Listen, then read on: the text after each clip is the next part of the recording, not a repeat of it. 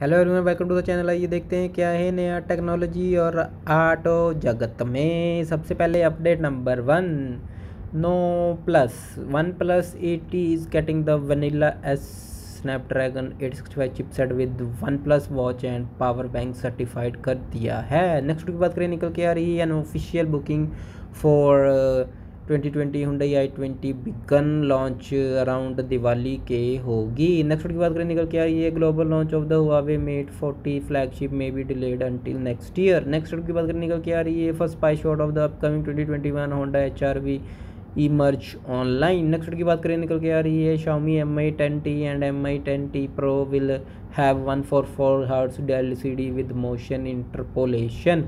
Next की बात करें, निकल के आ रही है upcoming Reno Kiger digitally render की गई है based on spice features. Next की बात करें, निकल के आ रही है Samsung Galaxy S20 FE listed on orange स्लोकिया priced eight £700। Next की बात करें, निकल के आ रही है 2020 Mahindra Thar base variant to be priced under 10 lakh. Next की बात करें, निकल के आ रही है US custom seize 2001 plus bird pair इन हिलेरियस एक्सीडेंट। नेक्स्ट की बात करें, निकल के आ रही है top 5 used car available in India for 45 to 50 lakh rupees.